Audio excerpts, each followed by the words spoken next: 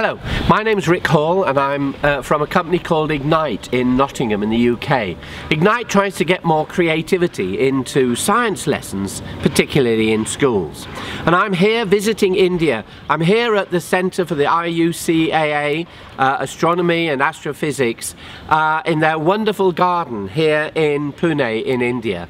And I'm very delighted to be here.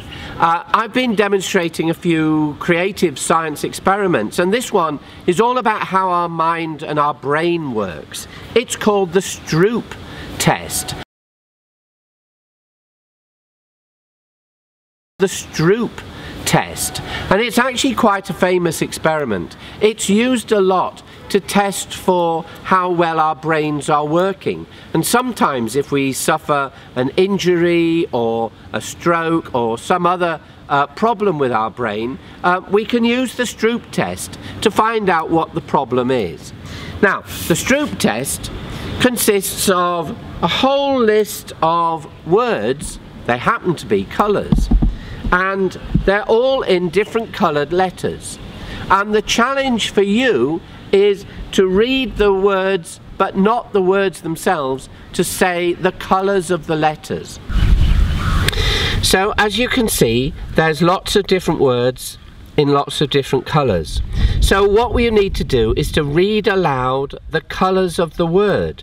So the colours of the letters, not what the word says. So this row, for example, would be yellow, green, blue, purple, blue, because that's what the colours of the letters are.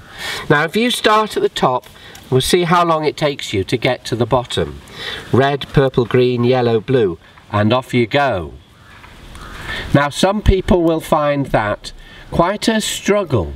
They'll almost feel that there's a tug of war going on in their brain. And that's true, because the part of the brain that deals with words is not in the same place as the part of the brain that looks after colours, that deals with colours. But because our use of language is what we would call dominant, the brain is always trying to drag us back to say what the words say rather than the colours of the letters. Called the STROOP test. It's used often by doctors when somebody has perhaps had a head injury or suffered a stroke, or there's some damage to the brain, because this illustrates how the brain works. Okay, I'm going to ask you to do it all at the same time. We'll see who gets to the bottom first. Okay, we'll do it as a race. Ready? Starting here. 3, 2, 1, go.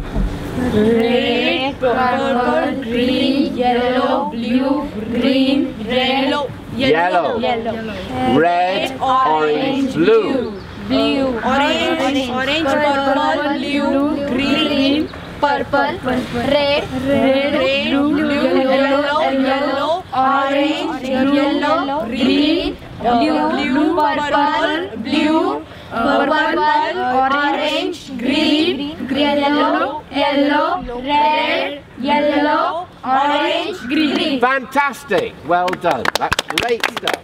Now,